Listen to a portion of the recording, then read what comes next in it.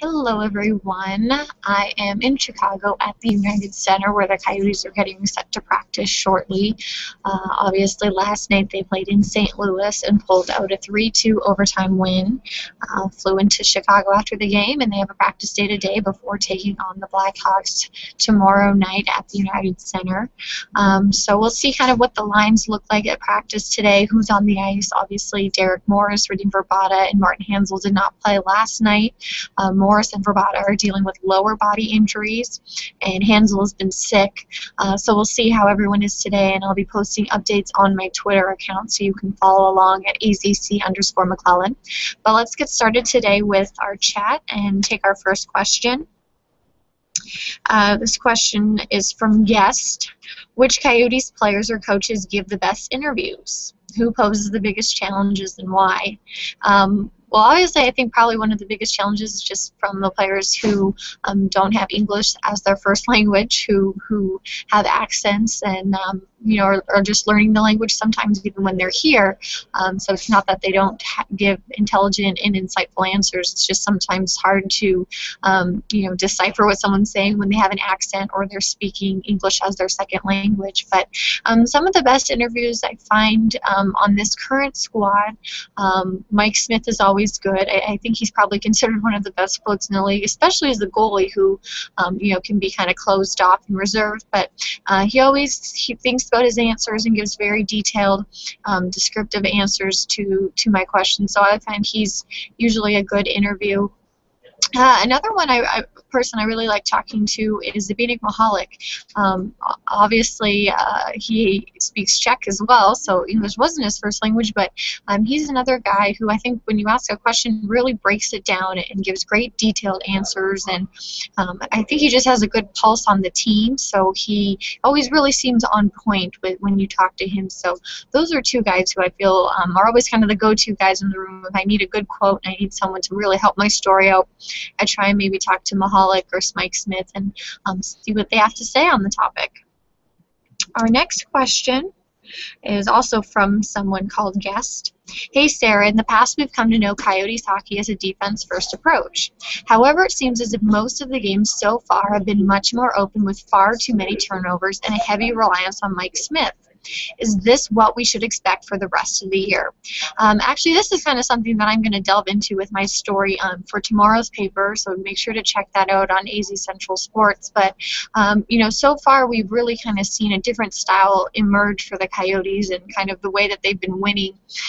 It's been high-scoring games, it's been comebacks, it's been rallies, really not playing with the lead and maintaining it, and, yet they're still getting points, so it's hard to criticize what they're doing, but they definitely don't feel like they've played their best hockey yet, and they'd like to get back to that defense-first style that we've seen in the past, those 2-1, 3-2 wins.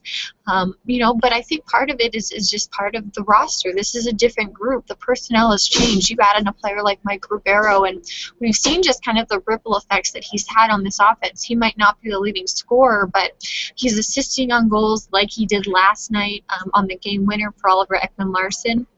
So when that dynamic changes, it affects your whole group, and you see the confidence they have to come back in games. And so maybe they're playing a little looser because they know that, the offense is there. The power play is better. When they're getting those late game chances, they're capitalizing now. So I think this is kind of the crossroads that the Coyotes are at right now. Obviously, they're getting a little nitpicky with these wins, and maybe they can afford to do that because they're banking up the points. But they want to rediscover that style that has been the staple of Dave Tippett since he's been here with the Coyotes. But really, maybe that's the question I'm going to pose to players today. Can they rediscover that?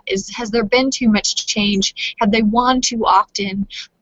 Coming from behind, late third period rallies to really go back. Maybe they've gone too far and there's no turning back, but it'll be interesting to see. I don't think we'll see this type of hockey that we're seeing in October and November, in March and April. I really do think it'll get tighter as we move along, and so I think that should help the Coyotes maybe snap back to their old ways and really rediscover the style that has helped them become a playoff team in the past. Our next question comes from another guest. Guest is very popular today. What's the deal with Lucas Lessio? He impressed me most during camp, and I realized he had a rough first 2 games, but why isn't he getting a call-up? when guys like Brown, Swartz, and Neely are. Well, I think with Lucas Lessio, obviously he was a rookie.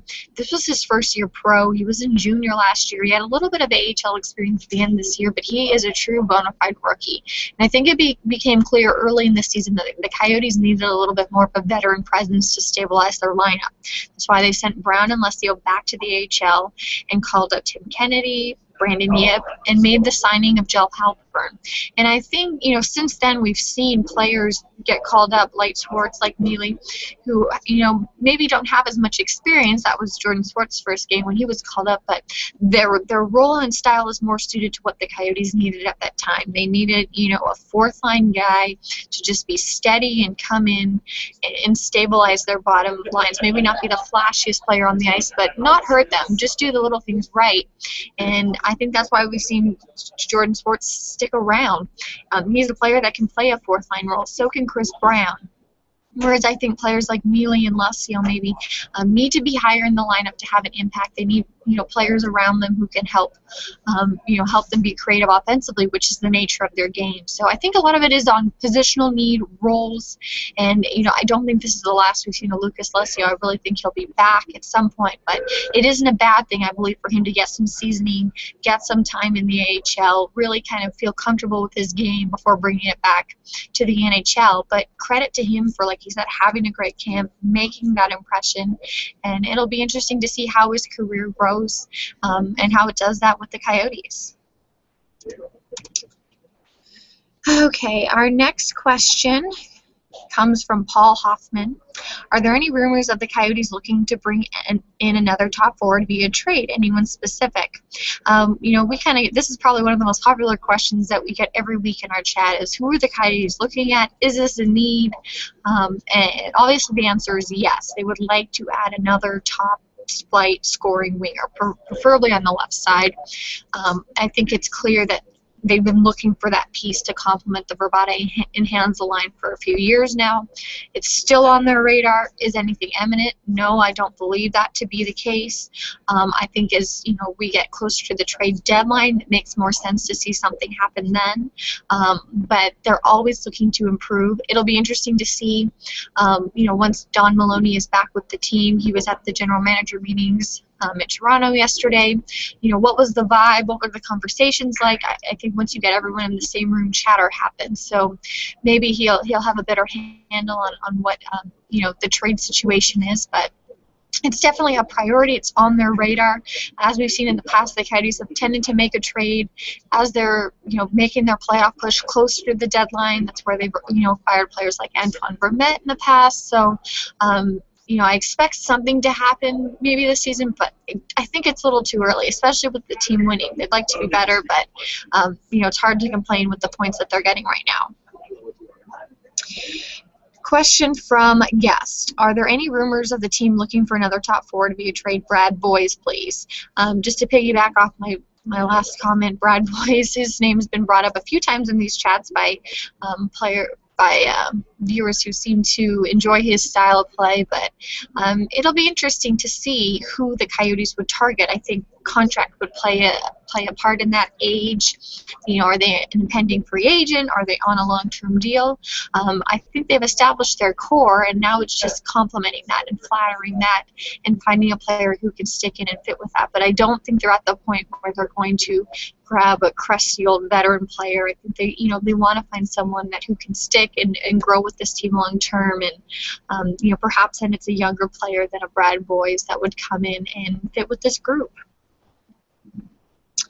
Another comment from guest.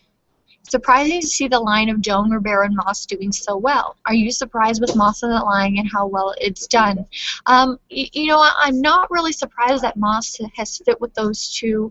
I think there's natural chemistry between Joan and Rivera just because they've played together so much so far, considering they've trained in training camp together, started the season together, and they've always kind of been reverted back together whenever the Coyotes have tended to need a spark. Tippett's gone back to that pair, and so now they're working with Dave Moss, and I think Moss's style complements that line. Obviously, Rivero is the playmaker. He has the vision. He's looking to make a pass, to set up a play.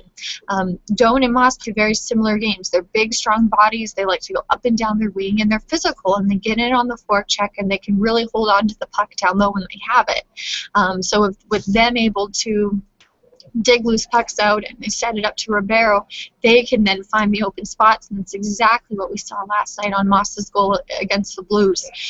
He sets up in front of the net, Ribeiro finds him with the pass from behind it, and he has the time and space to really set up the shot that he wants, and it was a good one. So I think this is a line that for now we'll see stick together, because it just seems like their styles are meshing well together, and they're finding ways to be productive. And when you have something that works, like the old adage says, don't fix what isn't broken. Okay, this will be our last question for today. It's from Tim G. Do you see Jordan Swartz getting sent back to Portland? After a good start, he's been a bit of a disappointment lately. And I was kind of curious, actually, to hear Tippett's comments after the game, and I wondered if he was talking about a player like Jordan Swartz, because Tippett said, with some injuries, it was an opportunity for other players to get more playing time, more opportunity in a big stage game like that was last night against the Blues, when they usually wouldn't get that opportunity in those types of games. And, he said it was an opportunity for players to show that they're good NHL players. And so I interpret that as him saying, maybe something to these younger guys who are looking to establish themselves at this level. But otherwise, I think they've been impressed with him. I actually talked to Dave Tippett about Jordan a few days ago, and he said he's done well. He's kept his game simple and strong, and he's done the little things right. He's really fit into a fourth line role, which you want.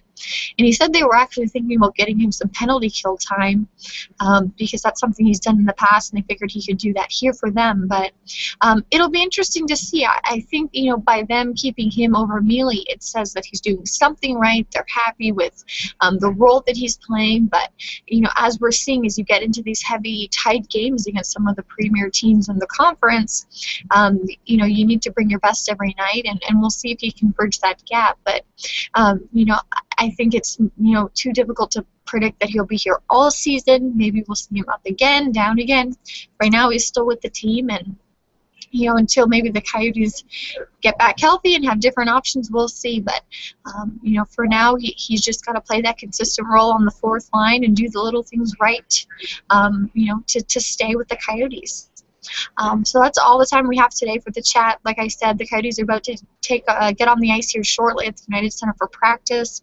I'll have updates on that on my Twitter feed at @AZC_McLellan, and also make sure to follow our brand Twitter account, AZC Sports, for all the Coyotes news stories.